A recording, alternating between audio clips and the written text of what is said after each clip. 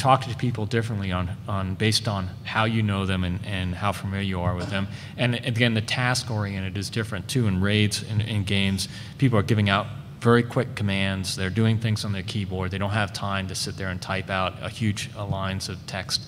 We've done some studies on that with real hardcore MMO players in EVE Online, right? And we asked them, do you use voice, yes or no? And then how do you use voice? Regardless of technology, you know, what do you do when you talk?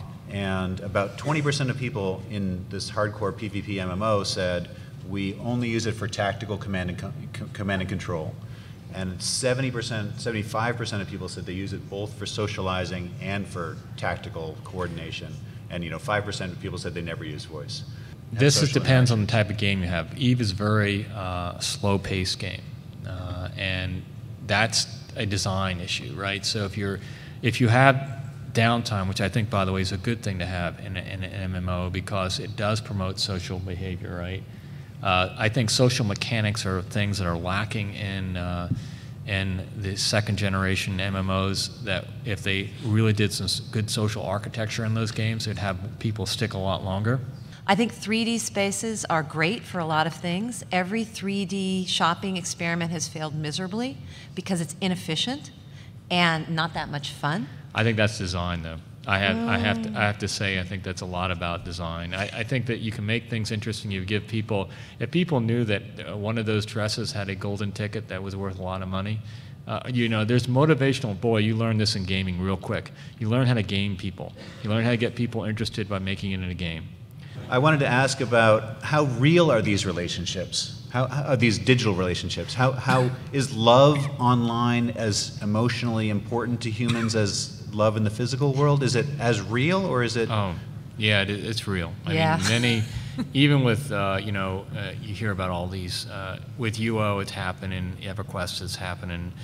People come together and they have similar goals and interests, and they play to achieve levels in a game. They get really good social bonds together. We had many marriages, many marriages in UO, virtually as well as the real world. Anybody here in the audience ever fallen in love online?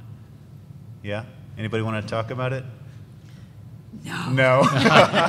And the pressing question of whether that leaches time and energy away from primary relationships is a key question. And I think that also is a question that comes out of an assumption that having close relationships in your immediate physical community is the right way to have relationships. And I think that, I would question that assumption. It's a different way to have relationships, and I think that we're reinventing what good relationships are. I think that there's no necessarily right or wrong. Second Life and 3D worlds in general are quite a bit different from 2D spaces because of the collaboration and co-creation that they allow. It's not so much the business just of sharing information, it's co-creating content. The biggest challenge, frankly, for Second Life has been providing a reasonably quick way to get that context for why investing in learning how to navigate in the 3D world is worth your time, worthwhile. That's where the biggest challenges are, giving people a better sense of what that value proposition is, what that context is. We're working at Shufflebrain, we're working on games that are doing something very different. They're not 3D, they're bringing together social media and puzzle games. And we've got a game called PhotoGrab right now on Facebook. It's in beta, that lets you turn your own digital photos into puzzle games. It's all user-generated content. That's a great example. And we've learned some really interesting things. One of which is, yes, not everybody is good at this. But what we found is that there's the difference between making content for lots of people, it's the soapbox version of content. I want everybody to play this. We have some people that have emerged that are just incredibly good at this. They take great pictures, they choose photos that make really good games, etc.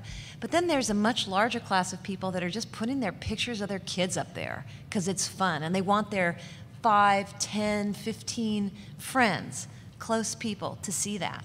And surprisingly, they're having a really good experience. Even if their games kind of suck. On the more generic, is this a great game? How are people scoring at it?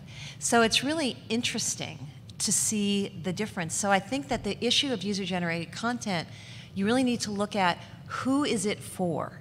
Is it really a communication?